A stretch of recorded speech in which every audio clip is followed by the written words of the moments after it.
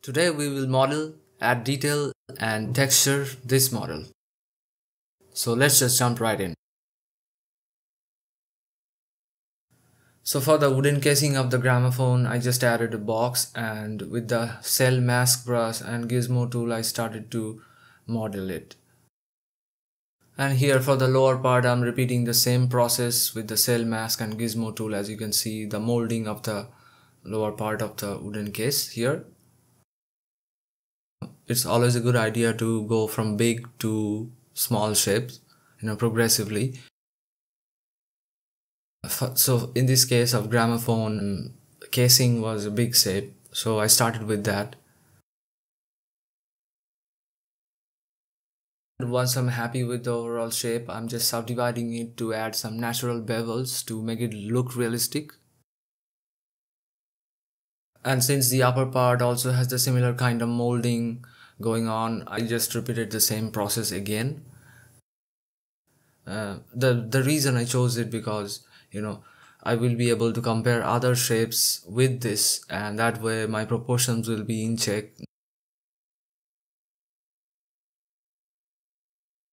For the wooden buffer, I simply added a box and then scaled it down and just mirrored it in 4 different directions. I used the stamp brush set to lock radius to create those fluted fillets you see on the Greek column.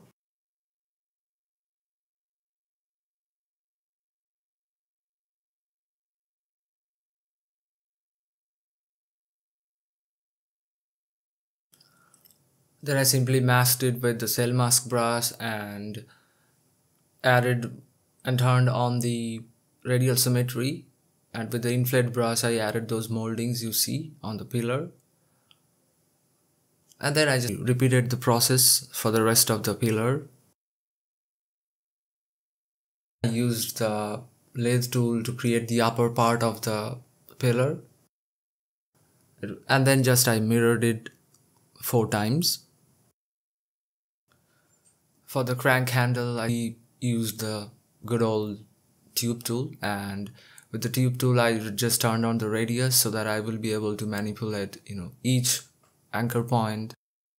Then I added the cylinder and turned on the hole option to create the turntable, and also just duplicated it to create the vinyl record which will sit on top of it. For the large brass horn I just used the lathe tool and just drew the shape of it, and since it's a hollow shape I had to turn on the hole option. And with the radial symmetry and local turned on, I just masked in regular interval, and then with the move brush I just simply manipulated the shape to create what I wanted.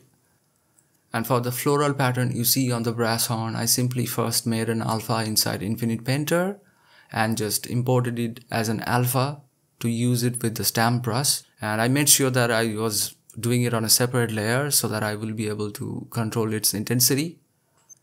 Now it's time for me to add the medium shapes, and for the elbow of the brass horn I just used the tube tool and simply cloned it again for the lower part of the whole structure.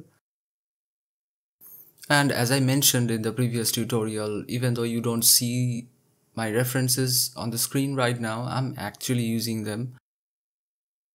For the concentric pattern on a vinyl record, I made it in Infinite Painter, this one you see on the screen right now.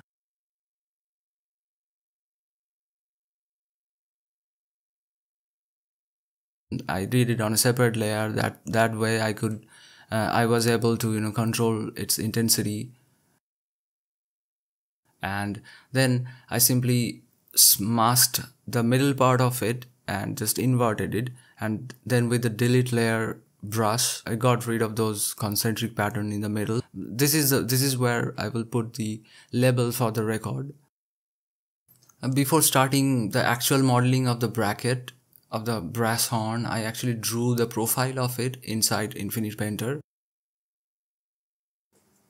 Then I simply imported the image as reference in Nomad sculpt and selected the tube tool, and with the tube tool I started to trace it. Here I turned the profile on to change the shape from round to square, and then with the move brush I started to match the outline of the reference, and that's basically how I made this bracket.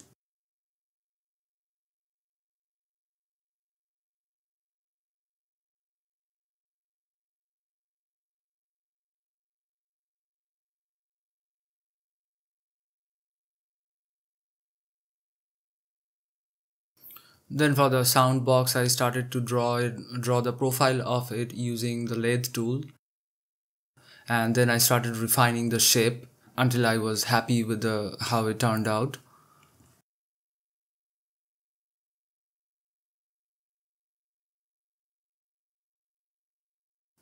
Now look carefully. Here I'm just separating the front part of the sound box and then splitting it. After that, with the mask brush, I'm gonna add those patterns you're gonna see right now. So I drew these tree like alphas in Infinite Painter and then just imported it as an alpha for the mask brush.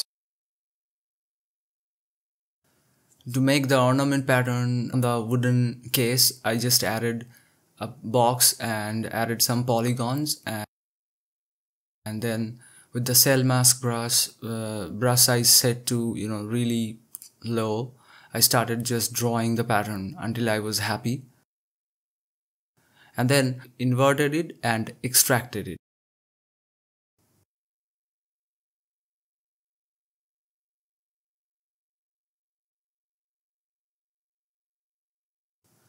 Here, as you can see, I'm repeating the same process to create that engraved ornament pattern you see on the bracket.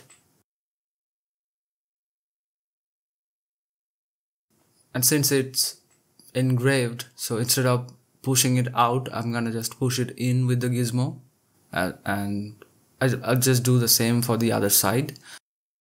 Here you are seeing my screw brush in action. The benefit of this brush is that it just significantly speeds up my process. I've already made a tutorial on it in case you wanna know how to create this brush, so I'm gonna put the link in the description and in the comment section. So this part was particularly interesting. I just created this shape first by drawing it with the mask brush. I just used it as a brush, drawing brush, and split it. And then I selected the whole thing and just added some thickness to it by extracting. And that's how I was able to create, this particular shape. This is a very unique shape, but this is not the only way to create this, by the way. Then I took a screenshot and imported it inside Infinite Painter and started drawing those scales that these pieces actually, it actually controls the tempo of the vinyl disc.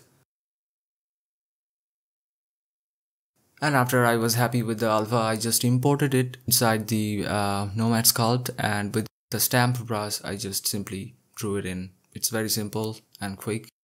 And now it's time for me to create the needle, and for that I'm gonna use the lathe tool and just draw the profile.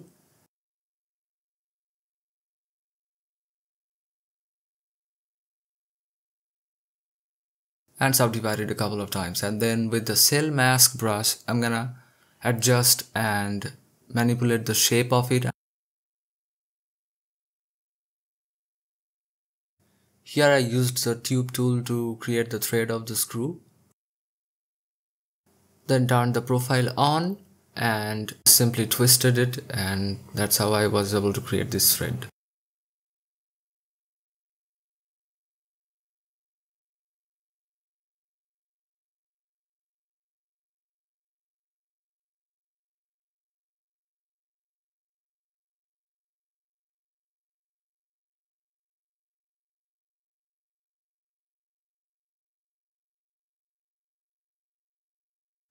Alright, now we are approaching the end game, texturing, the part you've all been waiting for.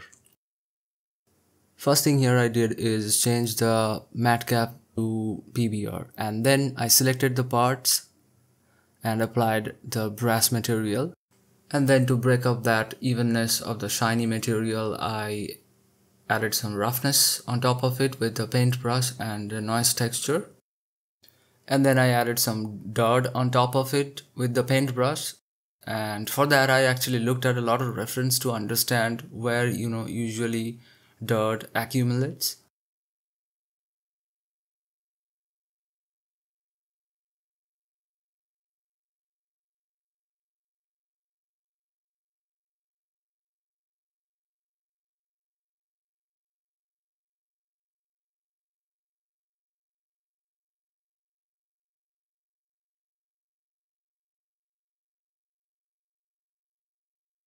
Then I changed the material of the sound box, the crank handle, and the bracket.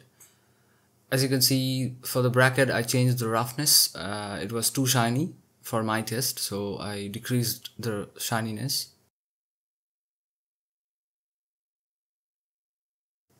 And then I followed the same procedure for the other parts of the gramophone. To create the wooden texture of the base of the gramophone, I just added a material and changed the color to light brown, reddish brown, and set the roughness to low, since I didn't want it to be too shiny. And on top of it, as I did it with the previous brass horn, I just started adding some dart and some other some change in color. Then I decided to change the color and make it darker, which I did not show here, but the procedure was exactly the same as you see right now. And once I was happy with the overall texturing, I decided to make that label for the gramophone record. And for that, I opened Infinite Painter, and inside Infinite Painter, I just made it. As you can see, it's very simple, and you can use Procreate, Photoshop, or any other drawing photo editing software for this. It's pretty self-explanatory. For the lighting though, what I usually do is I make sure that my model is well lit, since I want my viewers to see what's going on. The forms are well defined and stuff. And finally, then with the paintbrush set to lock radius, I just created the label quite easily. And that brings us to the end of the video. If you watched this far, thank you for watching and supporting my channel. And if you don't want to miss my future videos, please consider subscribing.